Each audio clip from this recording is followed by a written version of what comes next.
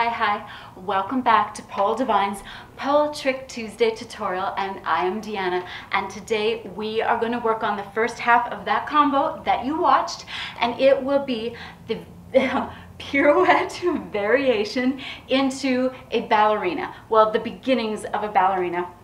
The key parts are to watch for leg positions, the way that inside leg is going to pop back before it swings around to the front, and also beware of hand placement. If you know the twisted grip, that is going to help a lot. Remember, back of the hand to the pole, wrap it around and grab on. Do remember that at the end, of course, is the slow motion, help you really see the hand placement as well as the legs. And with all that said, let's get at this.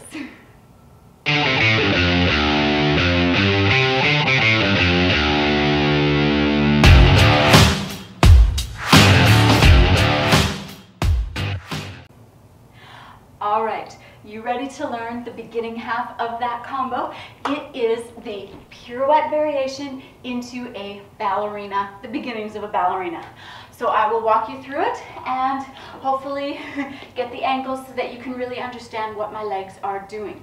So I start in the video with my inside leg forward and I step with my inside leg. So step with the inside leg, outside comes down. When it comes down, the back leg, the inside leg, comes up, then it's going to swivel as I turn towards the pole, bringing my inside hand down, finger down. Notice how my leg is up.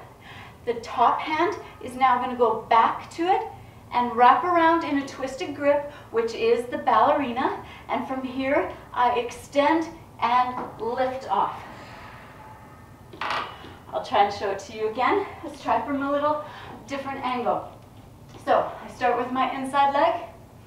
I step with the outside, leg comes up, turn, finger down, top hand, turn, turn, turn, extend, fall into it. And there you have it. How did it go for you?